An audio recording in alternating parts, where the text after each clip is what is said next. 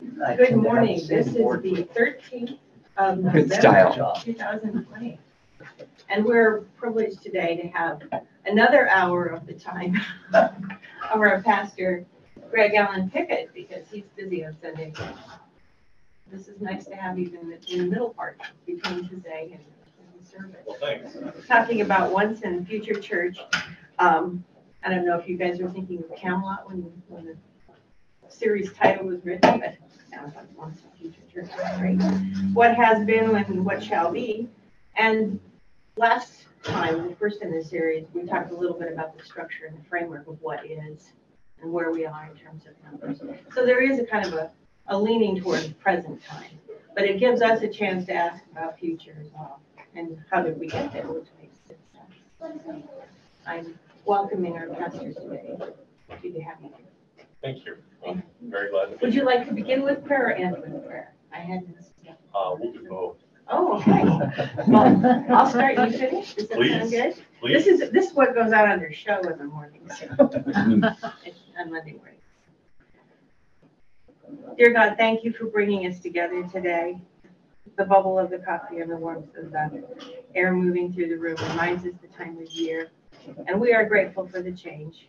We're grateful for what we're going to learn today about what has been and what is now and what will probably change in the future.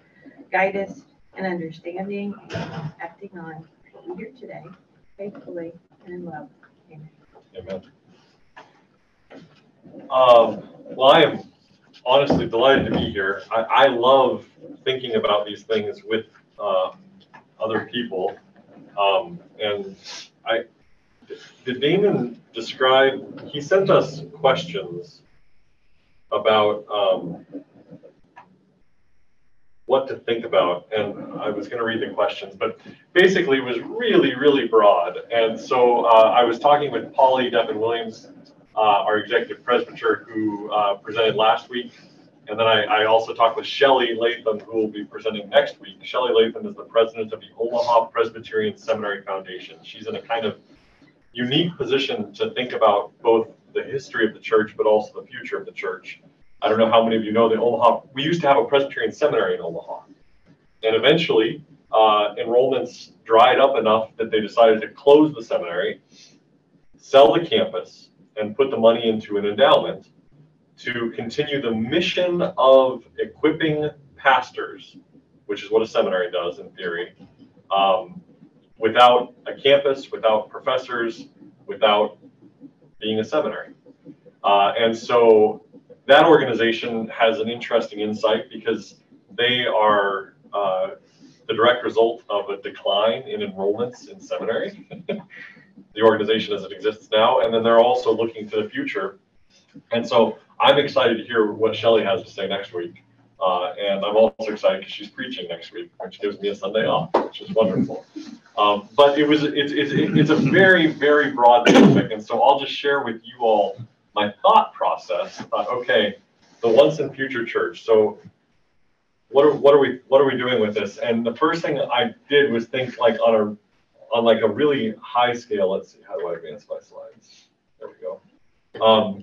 So what's going on in the religious landscape in the United States? That was my first thought. And so this is USA religious preference over the last 70 years from Gallup polls, and it starts in 1945 at the end of World War II. And so what you can see is, and this is, you can see there are a few other religions down here, Judaism, other religions, and then this black line is the nuns, but the red line is Christians. So starting in 1945 at the end of World War II, 90% of our country self-identified as Christian. It kind of peaked there in 1955, and as you can see, it has been on a steady decline ever since. There's a little bump up here that has not been sustained if you look at the data. And so, okay, so what does that mean for the Once and Future Church? I ask you, what does that mean for the Once and Future Church? Interesting, just an interesting observation. It is interesting to see how, the nuns do continue to increase, and at a significant rate compared to Christians. Yes. I mean, they're not going other places; they're going to none. Yes. So the black line, as you can see, is none. N-O-N-E, Not the nun. not N-U-N. Which would be fun. If it was N-U-N, we would have an outbreak of convents all over the United States, because as this line increases, you got to house the nuns somewhere, right?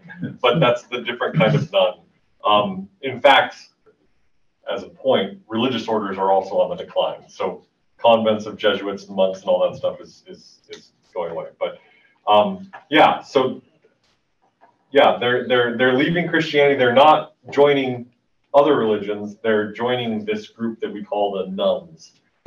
Sometimes we call them the nuns and duns, people who are done with organized religion.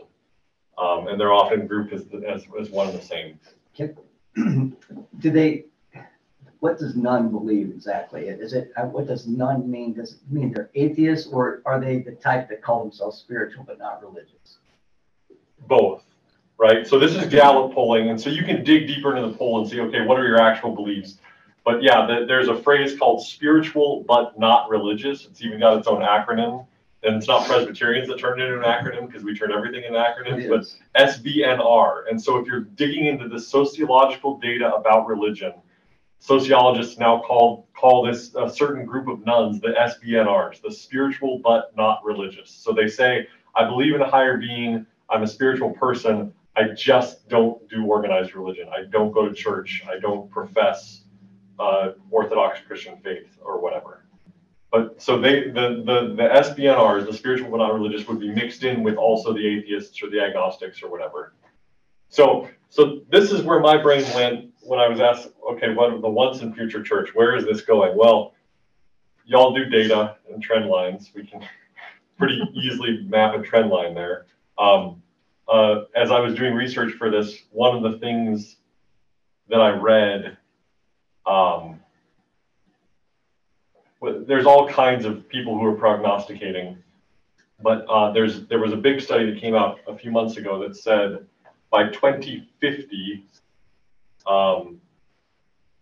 Christians will no longer be a minority or even a plurality.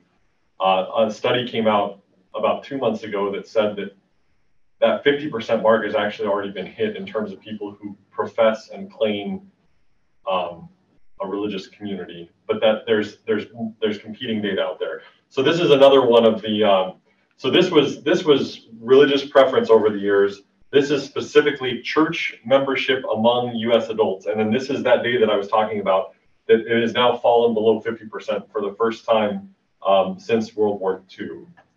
That church membership among U.S. adults is now below 50% in the United States. Any reflections on that? Thinking about the once and future church? So 70% claim to be Christian. But only 50% are actually a member of a church. So that 20% is obviously identifying with something that is out parachurch or outside. That they're claiming as Christian, correct. But they do not belong as a member to a religious community. Membership is, we could do an entire once and future church on the concept of membership, right? So since COVID, we have 4 people in New Mexico, 2 people in Colorado, and 5 people in Iowa who attend our services more than some of our members via Facebook, who give to the church more than some of our members, and who participate in the life of the church by watching things like these and by tuning into Bible studies and that sort of thing. Now, technically, those are not members because PCUSA has a geographic limitation on membership. But do we think of them as members of our church family? I certainly do. These are folks that are deeply engaged with the life of the church. And some of them happen to be family members of mine and Damon's, but then like Joyce Orr lives in Benson, Arizona, and Joyce is still very active in the life of this church. Her daughter in Colorado has become active in the life of this church since COVID. We have another person who joined the church, Grant Hunter. His grandparents live in New Mexico, and their church shut down during COVID, so they started tuning into our worship services, and then started tuning into our Bible studies, and then started engaging with us. And so now they're still very active, right? So that we could do a whole thing on membership. We're not going to. There's also a thing about generations in membership. And Matt, you're technically a millennial, right? I'm like right in between. Right, but I'm right in between too on the Gen X side. But both Gen Xers and millennials tend not to join organizations. Very low trust of institutions and organizations, and so they'll participate in an organization, but they're not interested in joining because membership doesn't mean the same thing. My note here is, and this perhaps connects to your statement there. You can see since the mid to late 90s, there's been such a significant decrease. Yep. And so you think from 73 to 70 is that kind of little blip there in the mid to late 90s. But then since then, wow, what a significant decline we've seen. That's a really good point. Of that tenure. If we mark that point and that point, right? 1995, 70% of people have been members of churches. Since 1995, yeah. Wow. Do you think social media it's definitely got an impact, but is it leaning more to the good or the bad? It seems like without looking for it, it's in your face all the time if you're right on net. And the zeal that those people show, it's too bad that us Christians don't have that same outright statements. But yeah. So I got really into these first two slides and started reading a bunch of sociological research, and I ran out of time this week because I can dig into this stuff. And I think you all know I worked at the National Church, at the PCUSA National Church headquarters for about 4 years. And so I was in the swirl of all of this, talking about these larger national trends. And so then here's another interesting slide. These are membership totals for what they call, this particular sociologist calls the Seven Sisters of the Mainline. We have a term that we use called mainline Protestant denominations. And so this is the American Baptist Church, the United Church of Christ, the Disciples of Christ, the Episcopal Church, the United Methodist Church, ELCA, the Evangelical Lutheran Church in America, and the PCUSA, that's us. And us and the Disciples of Christ have experienced the greatest amount of membership loss in the last 10 years. But everybody's down. And so what do y'all think about that?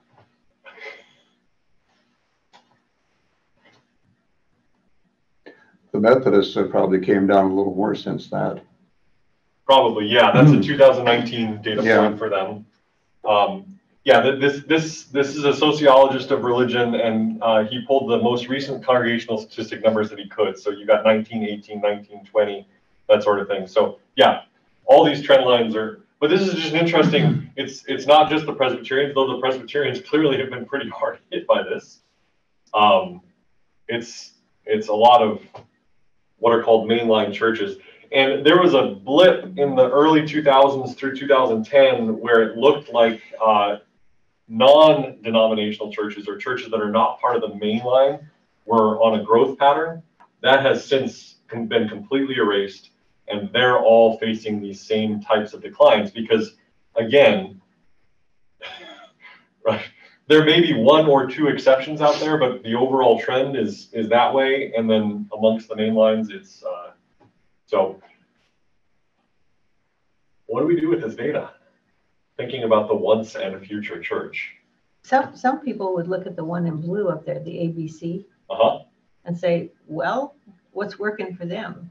So the sociologist who put together this particular slide said basically that churches underreport and misrepresent their data. Okay, oh, never mind. That was his point. Want to look good, Red. Yeah, basically. And if we want to take this down to the micro scale, there's an American Baptist church that's 2 blocks south of here, Oh, yeah. and they are dwindling into almost nothing. Mm-hmm. And so, and across the state of Nebraska, the American Baptist Church is experiencing significant decline and loss. I have a couple of friends who are American Baptist churches in Nebraska who would question the validity of that number as well. I picked up on the fact that you said you have some friends at the Baptist church, and it leads me to say how much have the clergy in communities where there's a recognizable change across, let's say, a community like Grand Island, Omaha, pick one, gotten together and said, what is the culture of our community?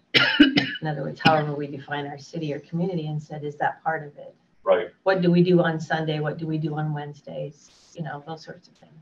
That's certainly, those are conversations that are being had. Nebraska and the Midwest is not contributing as much to this decline as other parts of the United States right now. And so, and we're certainly not experiencing this here locally. But I sort of got, like I said, I went down this rabbit hole of looking at these national statistics and these data points and what's going on and why, and I thought we could maybe talk about this for an hour, but it's pretty depressing. Not great. Very honest with you. Greg, is the Green the Episcopal Church? This is the Episcopal Church. I'm just thinking about the similarity, the churches, if you throw the American Baptists out as kind of an anomaly, right? You say they're underreported, but think in terms of liturgy, in terms of who's declining and who's not declining as much.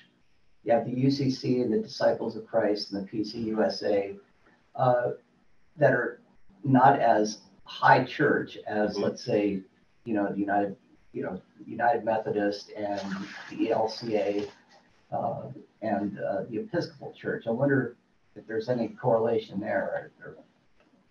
Yeah, there's a lot that has been written about worship styles and whether or not that has an impact on church membership. I don't put much stock in that anymore.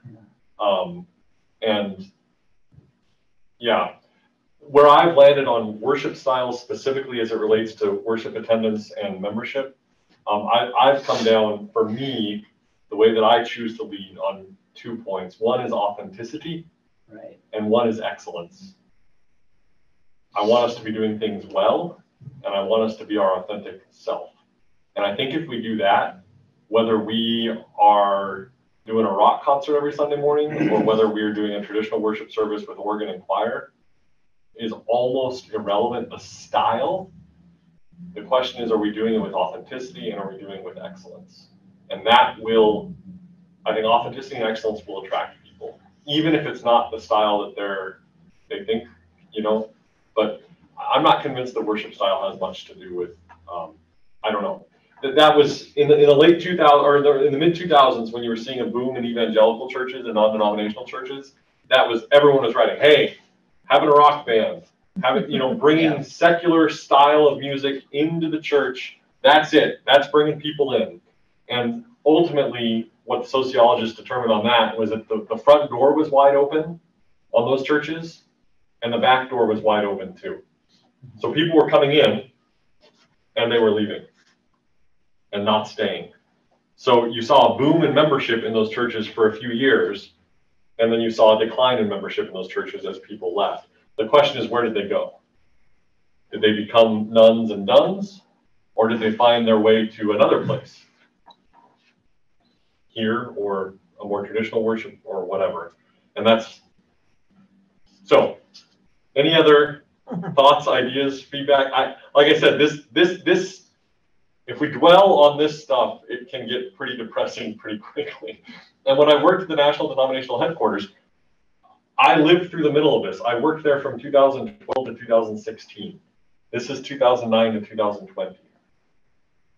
You want to guess how much hand-wringing was going on in Louisville at this time? And a decline in resources, naturally, right? The national denomination is funded by local churches, not the other way around. We don't receive money from the national denomination. We send money to the national denomination. Now, if there's a disaster in Nebraska, we will receive money from the national denomination. If we have a particular project, we can get a grant sometimes. But on the whole, we're giving a lot more to the national denomination than we are receiving from the denomination. And so the national denomination is in decline because there's less Presbyterians in the pews. And thinking of the trends, especially the downward trend, aren't most people like sheep? And doesn't this kind of snowball on itself? There's probably a self-perpetuating cycle of this, right? If my neighbors stopped going to church on Sunday mornings and I don't see them leaving at 9:30, next Sunday morning maybe I won't leave at 9:30. It's a lot easier to stay in the warm house and have bacon and eggs than it is to get the family dressed and packed up and in the car and, right? Maybe. I don't know. Well, and you know, I commented on it all the time that a Sunday is so much different than it used to be. It's like when we drive through Minden anymore on a Sunday, it's usually busier traffic-wise than any other day of the week. And it never used to be like that. You'd be the only car driving through town on a Sunday afternoon. Well, now everybody's going somewhere. Right. Yeah. Yeah. It's not church. Yeah. So I started going down this rabbit hole as I was preparing. I started getting really disappointed and upset and sad and frustrated. I remember why I left Louisville. Right? And so then I thought, if all this is true, what's going on here that's different? What makes this a place that is bucking all of those trends? So we've added 120 plus new members in the 5.5 years that I've been here, including we're adding 7 more today, which is exciting. Did 3 baptisms in the last 2 weeks. Our attendance is actually on a trend line back up, which is wonderful. Our budget is healthy. These are marks. These are tangible metrics that you can tell about a congregational's health. But an intangible metric is this positive spirit. People are engaged and they want to be here. They choose to be here. So why is that? What's going on in this place that bucks all of those national trends? And frankly, even bucks a lot of the trends here in Hastings. And I don't want to in any way cast aspersions on other churches in Hastings, because other churches are doing remarkable work. But I will tell you, like the UCC church is right on the precipice of deciding whether or not they can still afford a full-time pastor. Jessica Pallas was there and she did wonderful work there, and she's left, and Barry Remp is filling in as the interim, but they're spending a lot of time figuring out whether they can even call a new pastor. That's the UCC church. Exact same story at the Disciples of Christ Church.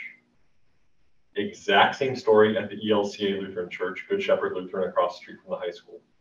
That's 3 mainline churches in Hastings that are right on that bubble as to whether or not they're going to be able to continue with a full-time called installed pastor. So what is it? What is going on? What's that? Where's the Disciples of Christ Church? It's on 12th Street, the ski slope one. Okay. Visualizing all of them in that one. I was coming up blank on that one. Yeah, it's there's a particular architectural style of creating those ski slope roofs, and you can find them all over the United States. Oh yeah, yeah. Every church or every town has a ski slope church in it. Because there was an architect in the 1950s who was building ski slope churches, and everybody liked them. Yep. Well, I mean, my like guess is architecturally the idea is like it moves your eye upward towards God, right? You kind of follow the slope up, although slopes to me go down. Maybe that's why. Maybe that's why. So I started thinking about that. That's where my brain went, and so then I started thinking about.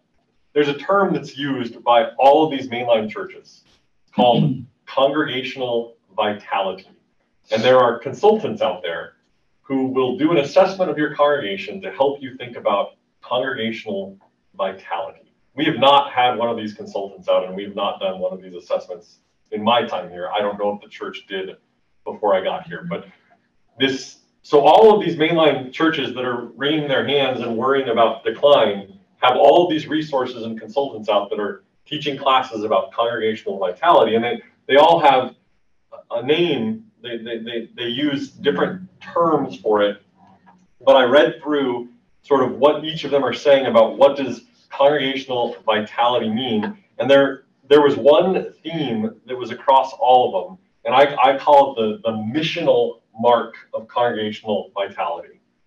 It's about mission. It's about outward service, right? And so the ELCA defines that as positive impact on the wider community. The UMC calls it engaged disciples in mission and outreach. The UCC calls it connection to the world, social outreach and evangelism. The Episcopal Church calls it risk-taking mission and service. And then we, the PCUSA, call it outward incarnational focus. What is incarnation? Of course we use incarnational. Yes. Incarnation, Which is Latin word carne, is meat or flesh.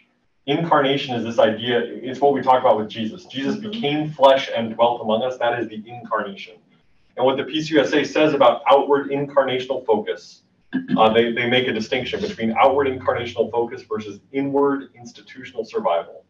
And this is words from there. Beyond relationship with those of similar existence, the incarnate Christ dwells among the lowly and the least, the stranger and the suffering, the marginalized and majority. And it's a missional focus on where Christ is already living and present and where Christ is calling us to dwell as followers of Christ. So that's how we Presbyterians define this, what I'll call the missional mark of congregational vitality.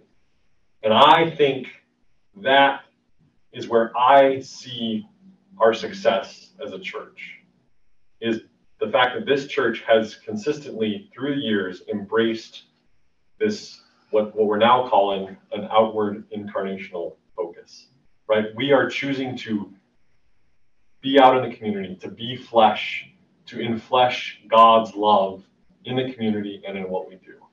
That's my take as I read through all of these congregational vitalities. So, why do I think that?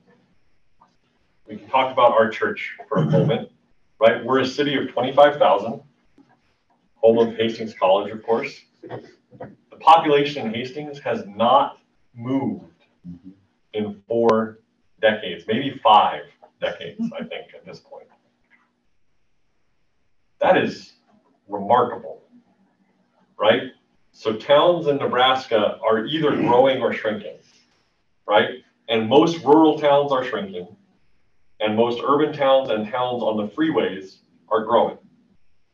So we're rural, we're not on the freeway, we're not shrinking, but we're also not growing. What does that mean?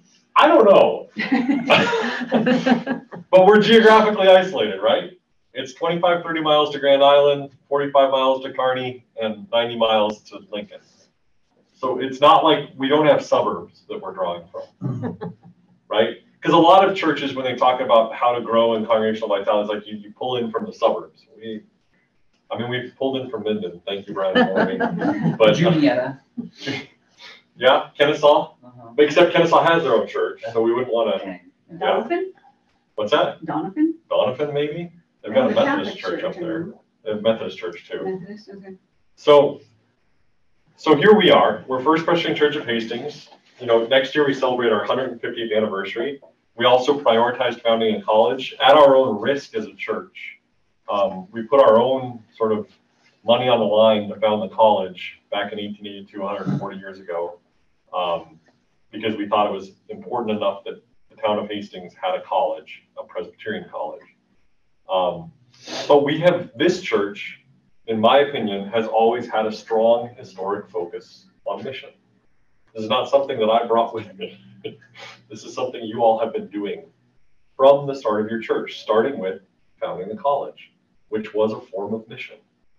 And then for those of you who attended the Living History event, I'm going to lose the name of the female professor, Catherine, that was played by Carpenter. Carpenter. Yeah. It's not Catherine, it's Carpenter was the last name. I'll think of it in a second. Janet? No. Janet Carpenter. Janet Carpenter. Good. Um, Her That house, was- her house is like Uh-huh. a half block, I mean, 2 her houses from the story, campus. though, is revolutionary, right? Yeah.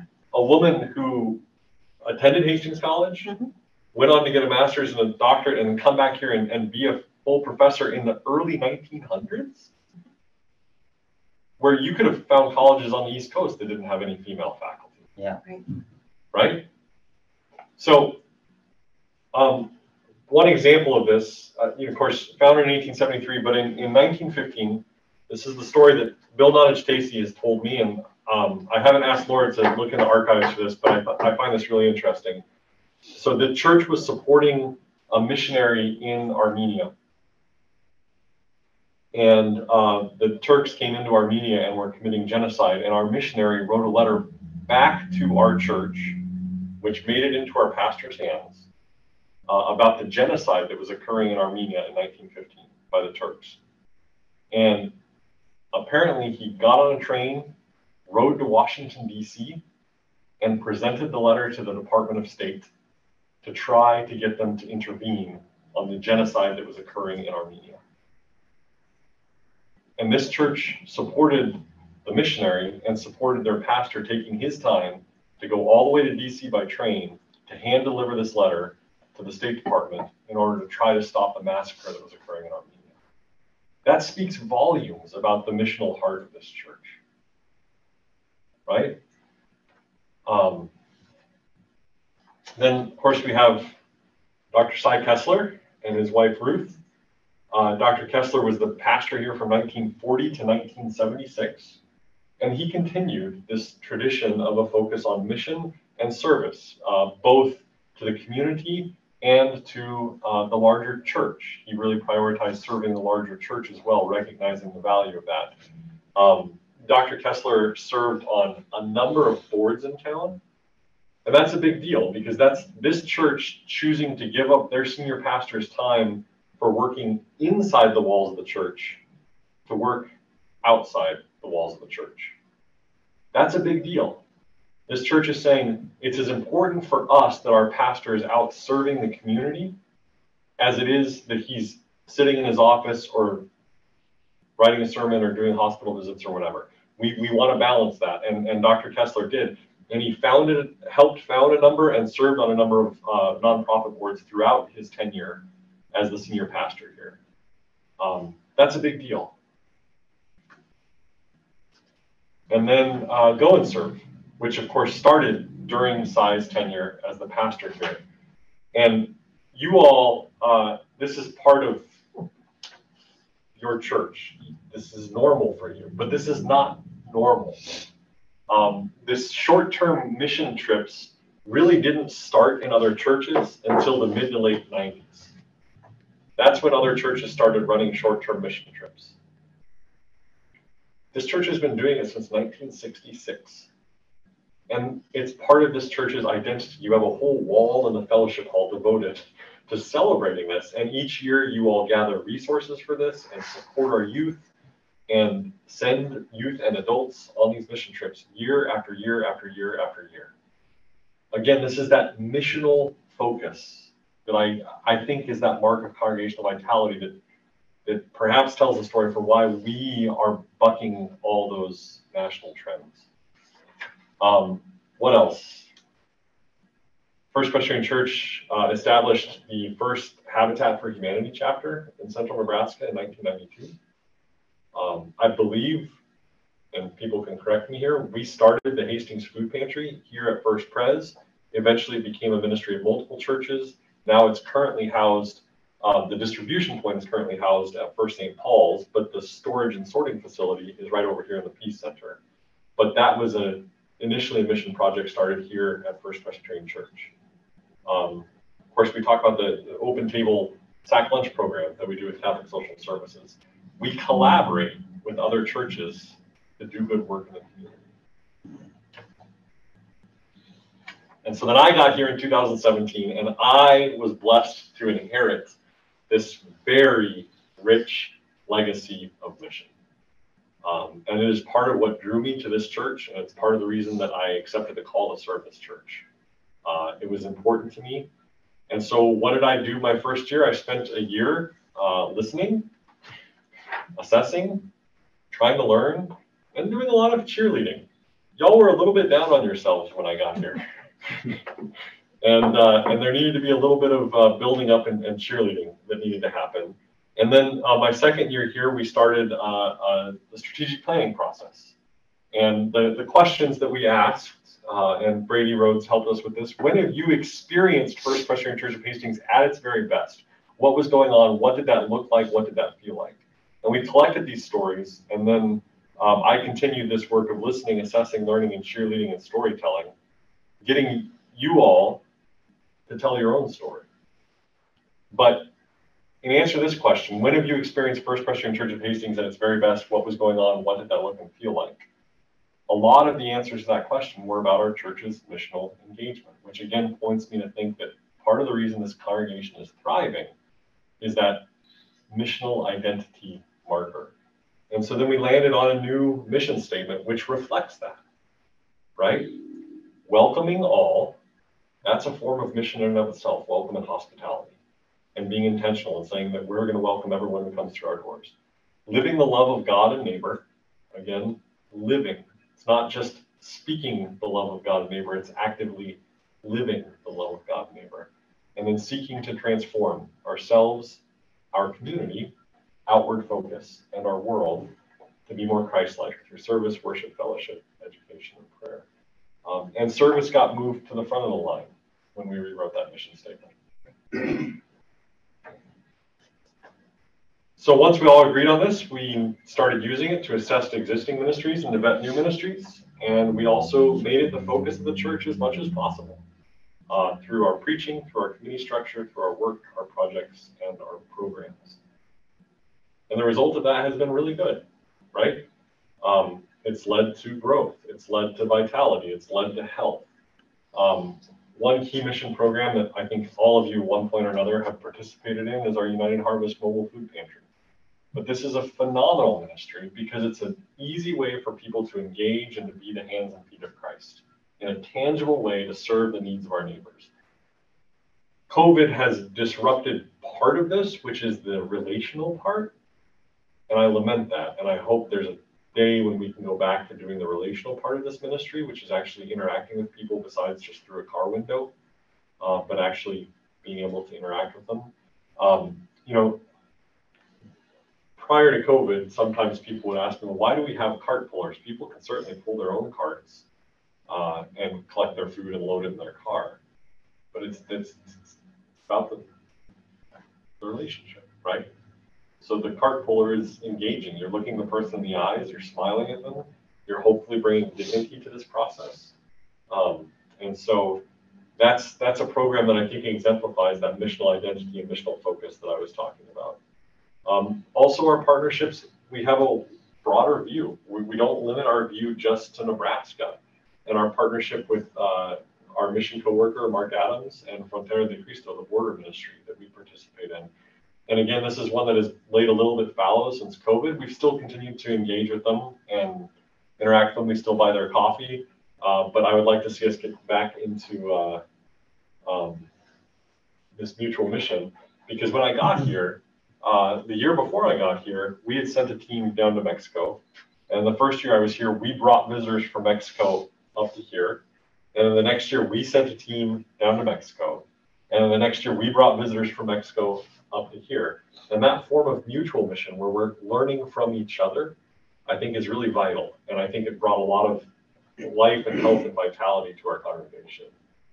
And also put a human and theological face to what is these border issues, which are considered political issues. So this was our last visit to Mexico. And this was our visit in 2019 when our mission coworkers and members of Frontera de Cristo came and visited us. And we met in the kitchen and cooked together, and then that was the basis of a meal that we served to the whole church, which was a lot of fun. So here's my conclusion, and then we'll have 15 minutes to talk.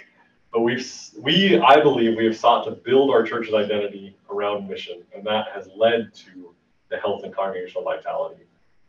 I like to think, and I generally hear that we're known in Hastings as the church that cares for its community and the congregation that embraces and has pride in that identity.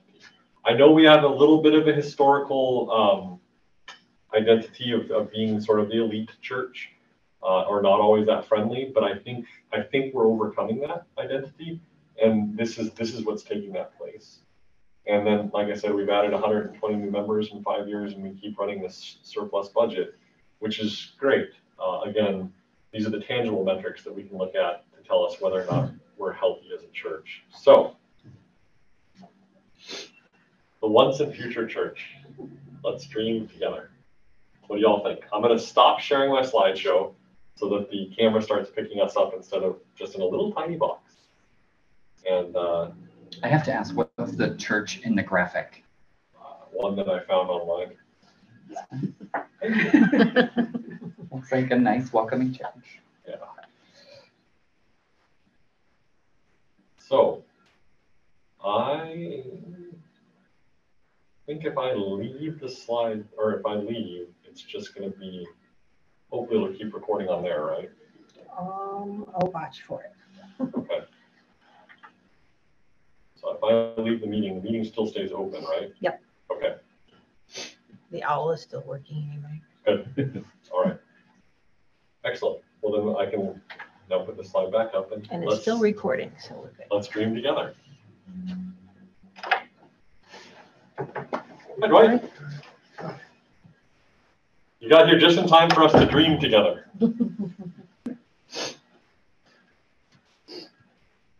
I'll share a little anecdote. It's just a short one. We're talking about going to different places and recognizing different communities of people. One of the things that happened in the morning at United Harvest was that we get occasionally some young people who come in and doing court-appointed work for us because they needed to. And one morning, a mom came in to pick up her teenager, and she said, you know, he wants to keep coming back here because he finds that this is the place he wants to be. Whoa. Yeah, that's very good. I have really appreciated that ministry for a variety of reasons. But one of them is yeah, it draws in other community members to help serve. In addition to the recipients, there's also the volunteer aspect. And we've been able to engage, and frankly, we've had a number of families join the church who first came to know about our church by serving at United Harvest. They saw a church that was authentically engaged in serving its community. They got invited by other people. They came and served a few times, and eventually that led to them attending church. That's not the reason we do that ministry, but it's a really wonderful side effect of that ministry. Well, and just one little thing is it was a way to say something to a teenager who didn't have apparently a lot of other options for sharing their talents or getting to know other people. So I'm not sure the family would have come to any church. We didn't get into that conversation at the time, but that's an interesting group of people, and college students are the same thing. What's happening that's outside of what I do in school or in sports or in whatever every day that's happening in our community that matters. Yeah. Yeah. And that's an interesting group as they grow to find a meaning. Right. So this is, if we go back to where I started on those depressing slides. And I talked about membership. There's sort of this thing on the generational theory.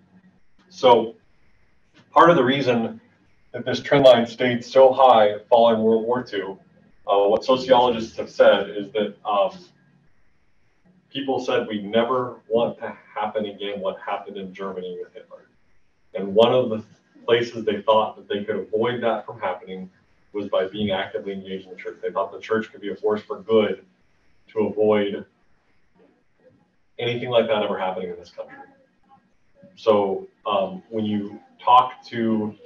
when sociologists have interviewed what they call the silent generation, which is the generation before boomers and the boomers, but particularly the silent generation, part of the reason church membership stayed so steady through the 50s and 60s was that the silent generation was committed to make sure that could not happen again in this world. And they thought participating in a church would be one of the ways that would keep that from happening. We know historically that the church was complicit in some of what happened in Germany, but we won't get into that detail. That was the American thought and perspective on that. So the silent generation was committed. And the boomers were committed because their parents raised them in the church, right? 40s, 50s, 60s, these kids were raised in the church and it was sort of understood. And what they said about church engagement at that time was you were born into it, which particularly if we look at this slide, right, up in the 90s, you were born into it. So you're born, and then you come to believe by going through confirmation and by sitting in church and learning the creeds and all that stuff. And then that changes your behavior. So the cycle, the sociological cycle is born, or born, believe, behave. Born and also belong, right? So you're born in the church, right? You belong there because that's, and even now when we do infant baptism, like kids are belonging, right? So belong, believe, behave. What they're saying for Matt's generation in particular, but even for my generation, is that is not the case anymore, right? Kids are not born into belonging to the church necessarily, or if they are, as soon as they hit college, they're out, right? Matt didn't leave the church in college, did he? I didn't go here though. Okay, I did. I was super active in my church through high school, and I went to college, and I stopped going to church for part of college. That changed eventually, but so the belong piece is no longer there. And what millennials and Gen Xers say is we want to see real authenticity, real behavior change. So for them, it starts with the behave, right? Is the church really serving its community? Is it really doing what it says it's about? And do I want to be part of that? And that's why United Harvest is such a great opportunity for teenagers and college students, right? That's the behave. All of a sudden they see the church authentically doing what it says it's about. That leads to belief. Oh, why is the church doing this? I'd like to learn more. I'm going to show up on Sunday and try to learn. So behave, believe, and then maybe belong. But we talked about membership earlier, right? And these generations don't join organizations. So the whole cycle is right from belong, believe, behave to behave, believe, belong, right? And so the whole cycle has reversed itself. And so I think if churches are not authentically behaving in ways that are consistent with what we're saying, then most Gen Xers and millennials have a very high BS meter, right? They can sniff out inauthentic behavior that quick. They don't trust institutions to begin with, and they can sniff out inauthentic behavior.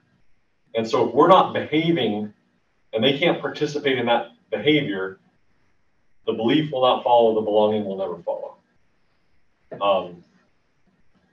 Whereas the boomers, the silent generation of boomers were born into it. They belonged before they were born or once they were born, and then they learned the belief system, and hopefully that led to behavior change. So the whole thing has been reversed. And so that's why I think churches that do provide authentic opportunities for service, where the church is being the church in the community and giving people a chance to really do a hands-on service and then connect that with the faith community, those are the ones that I think are experiencing more congregational vitality.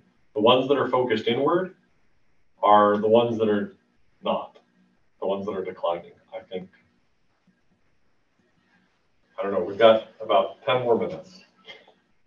I totally agree with that. I was witness to all that, being born into a very strong faith-based, authentic church and congregation. But as that generation passed on, it seemed to flip-flop a little bit, and they were still authentic, but not genuine.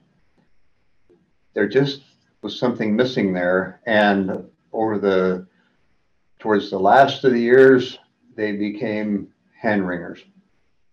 And when we came to Hastings, people weren't wringing their hands were open and welcome to all.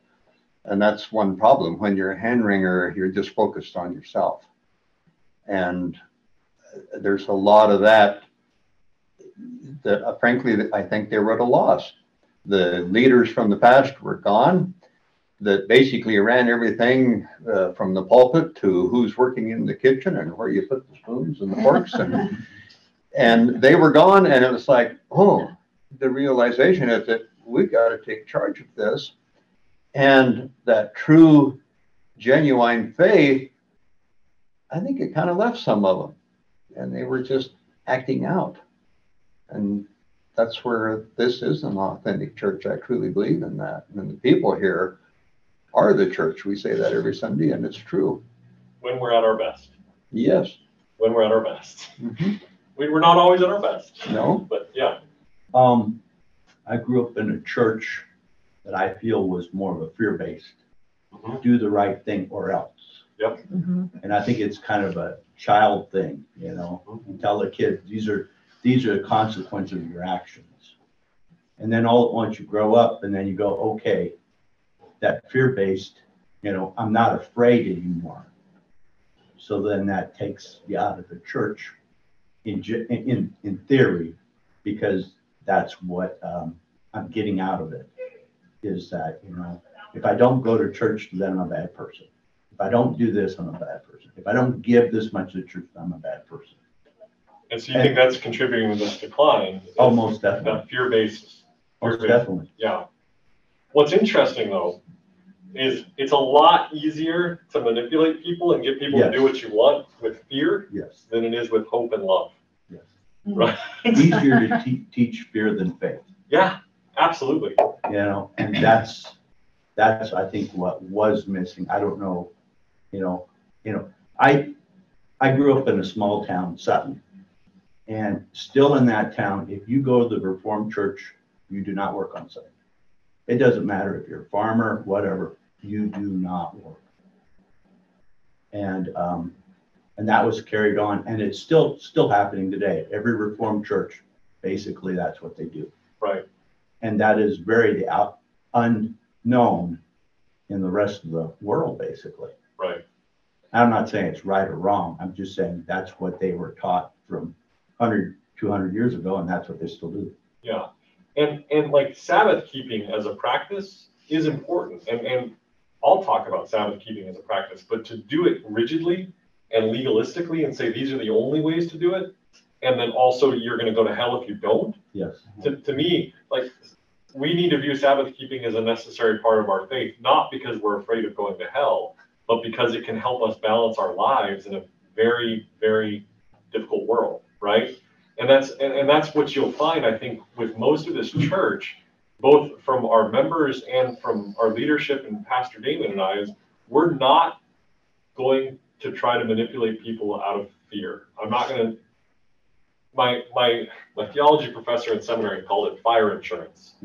She said if you're only going to church and professing a faith for fire insurance to keep yourself out of hell, that it's difficult for that to be an authentic faith. You've got to see the other side of it, which is the love and the hope piece, right? And if you can find the love and the hope piece, that will lead to a more authentic faith that will lead to authentic transformation in your life. Whereas simply operating out of fear is unlikely to really result in an authentic faith. So that's, yeah. What else?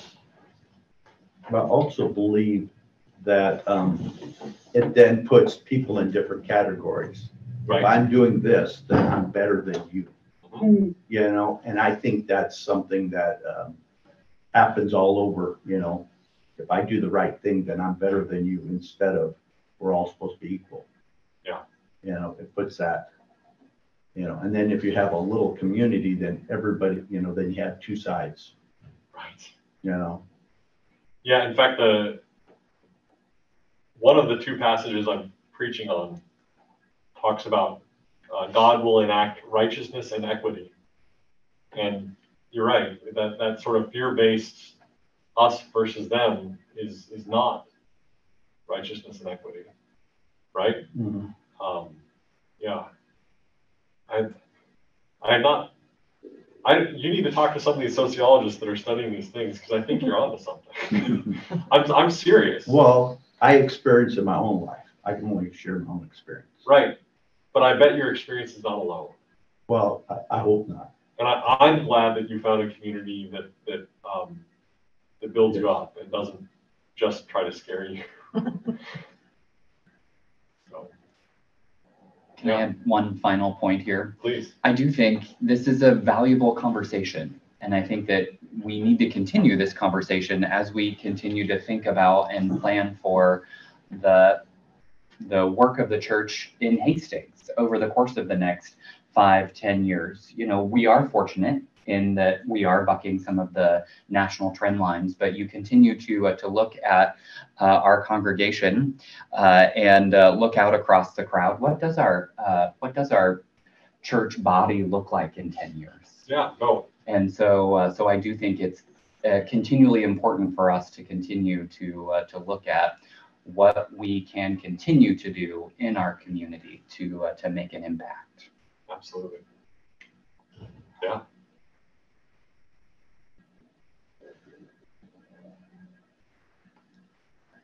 Anything else? There was a person in Sutton a long time ago that was definitely didn't go to church and didn't believe in God. And he passed away, basically went sleeping and didn't wake up. And he was like in his 50s and stuff like that. And somebody that didn't, well, I think it was, I mean, it doesn't matter the religion. But anyway, that person goes, why is it that that person died calmly? It's a really, really interesting insight. You know, Yep. that individual should have suffered before it passed away on this earth. Yeah. You know, but that's when that's our belief. Yeah. And we're surrounded with them people with the same belief. Yeah. Then that's the only thing that makes sense. But I was just like, there was nothing for me to respond to on that. I mean, it's just like, I'll leave that one alone. Yeah. Thank you.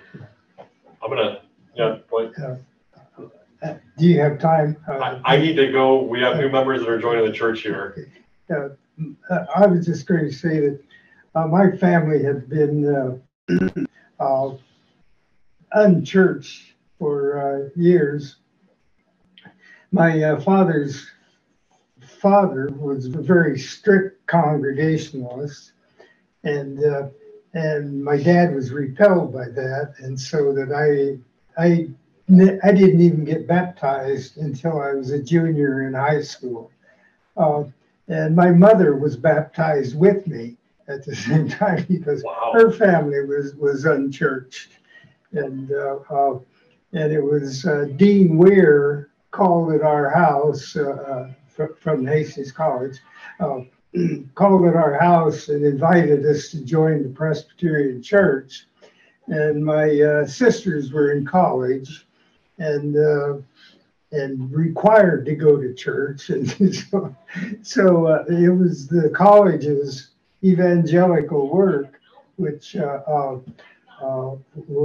brought our family into the church. And it was, and so I got baptized when I had to walk up and kneel and be Dr. Kessler get my head. Yeah. Well, I'm going to close this in prayer. Y'all can continue this conversation if you'd like, but I've got to meet our new members in the library to get them ready for membership, and we have a couple of session members that need to be there too. So let's thank you again for joining me in this conversation. Let's pray. Gracious and loving God, we trust that the church is your church, God, and the church will sustain whatever comes its way. But we also ask you, God, to help us be a faithful branch of that church. Help us to strive to be the body of Christ in this time and place. Help us strive to be a source of love, light, hope, and faith in our community. so that all may come to know your saving love and grace. It's in Jesus' holy name we pray. Amen.